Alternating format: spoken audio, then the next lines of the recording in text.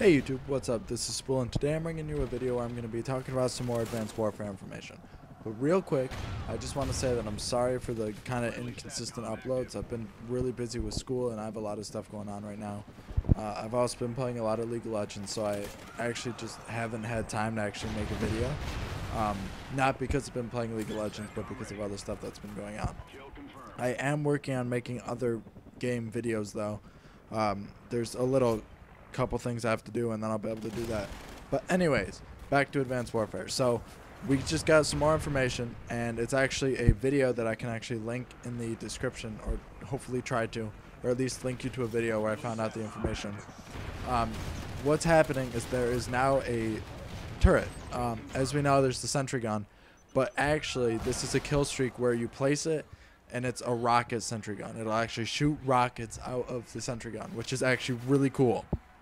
Along with that, there's also a laser sentry gun, which is really cool. Like one of the heavy weapons in the game is a laser gun, and it's basically that but in turret form, which is actually really cool. I'm actually really interested to try and use that and see what it's like. Same thing with the rocket. I believe they're both remote controllable. I know for a fact the laser one is.